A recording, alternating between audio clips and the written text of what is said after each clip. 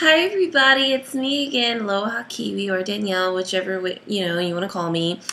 I have an outfit of the day and I'm pretty psyched about it. I'm wearing this dress, which I'm going to show you, and I haven't been able to wear it in 2 years.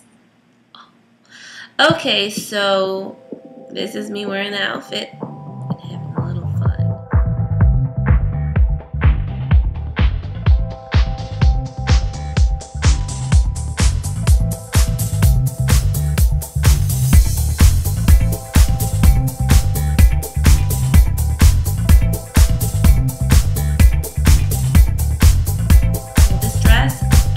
I purchased from modcloth.com. They're only an online e-retailer. They still have amazing, cute little outfits. And this one has always been one of my eccentric, I call it eccentric or odd pattern dress that I always loved. And it originally came with a bright red patent belt, which I wore it with. But now I just wear it with a black belt. But I'm just so excited I got in here. But anyway, that's neither here or there. I want to talk about JCPenney haul. People are sleeping on JCPenney. I did a video about cutout dresses where I had bought a dress for $25, and it was cute. But this time I was looking for a dress to wear out. Nothing too fancy, but I found this. I'm going to stand up. I found this dress. It's from JCPenney. I purchased it for $45. It's cherry red.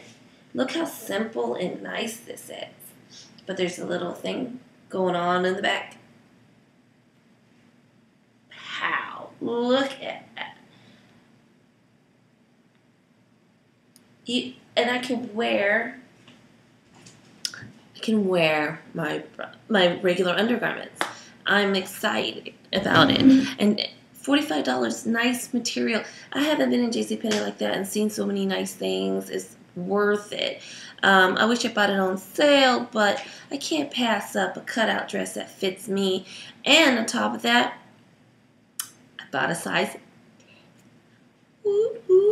Anyway, I went to Charming Charlie's because I was trying to find some like a necklace to wear, because though it comes up here, I have these. So I need something to drop down and, give me an illusion of like a V-neck, though my back is a statement in itself. So I got one item on clearance for $7, and the other one was $12.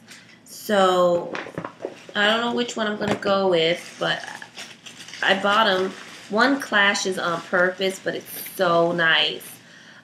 This one from Charming Charlie is really cute. Even though it's salmon color, it really does go nicely with this red, I think.